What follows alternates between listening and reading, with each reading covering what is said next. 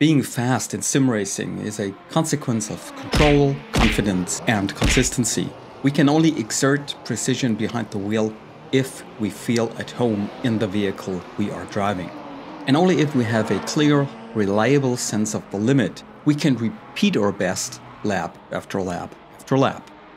So for me, the biggest annoyance about Le Mans Ultimate is not so much the technical problems such as a first load up with, for example, the notoriously laggy user interface, agonizing slow loading times, or my new favorite, a sudden lack of engine sound.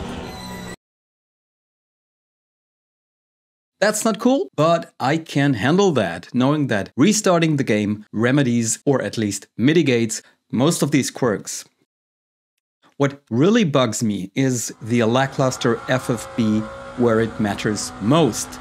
Namely, that driving at the limit still feels strangely numb, muted, and vague. In other words, there is not enough differentiated information and signals about the condition of the tires transmitted to my hands. Even when they are warm and in the optimal range, I don't really feel how much grip I have left and where the limit actually is. The same applies to braking, and here it is perhaps even more critical, especially with the LMDhs that do not have ABS. It's essential to know and feel when the tires lock up. Unfortunately, the game gives me too few tangible indicators to feel comfortable and ride consistently. Sure, there is this LED stripe in the cockpit that shows me that or how the tires are locking, but come on, that's really no substitute for the FFB, which is supposed to convey this into my hands. If now LMU was a lost cause, I wouldn't care and simply uninstall the game. But it's not. LMU already does a lot of things very well, even excels in some, and has a lot of potential that just needs to be exploited. So that's why I sat down, tweaked the dials, and tried to improve the FFB at the limit to actually be able to operate at it. Here are my results and findings.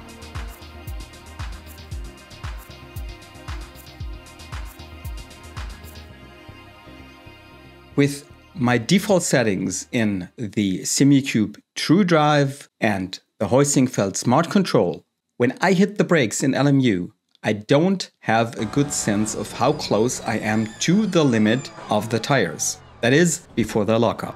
Instead, it mostly feels like a gamble or a shot in the dark, resulting in occasional lockups or even spins. So I now went into my pedals driver and increased the overall brake force from 32 to 38 kilograms. 30 to 33 is what I'm usually using for the other sims I play, like AMS2, AC, ACC.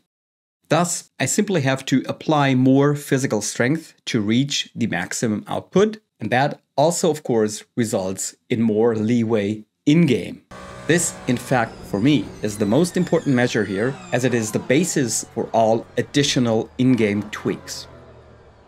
Into the settings, controls, and FFB. First off, there is the steering torque capacity. Set this to the actual capacity of your wheelbase. Second, the force feedback strength. And well, you can actually set this from 0 to 200% for the overall force feedback intensity in the game. When I first played LMU, I started around 40%, which is the value I also choose for AMS2 and Assetto Corsa, but that actually doesn't feel very powerful, let alone detailed here in LMU. So now, depending on the car and my, let's say, daily form, I've arrived at 80 to 100%.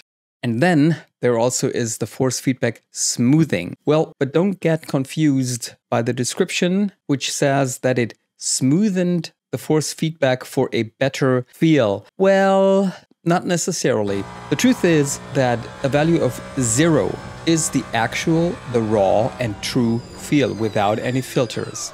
Everything above, and you can set this from 0 to 9, adds increasingly more smoothing filters. Until 9 really feels, well, smoothed out, polished, and again, pretty numb.